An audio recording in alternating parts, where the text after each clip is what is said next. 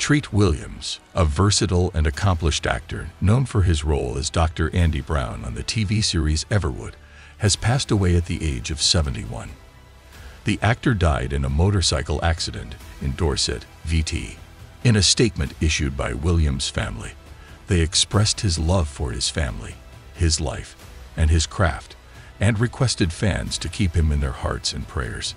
The accident occurred around 5 p.m. ET and involved Williams' motorcycle and another car whose driver reportedly did not see him.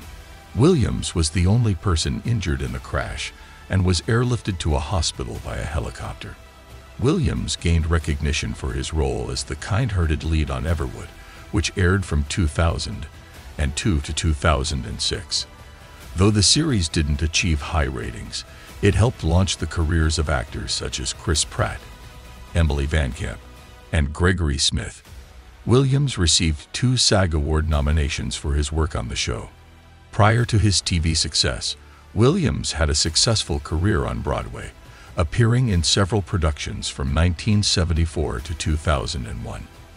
He made his film debut in Deadly Hero, 1975, and had notable roles in movies like Hair, 1979, for which he received a Golden Globe nomination, as well as 1941, 1979, Prince of the City, 1981, and Once Upon a Time in America, 1984.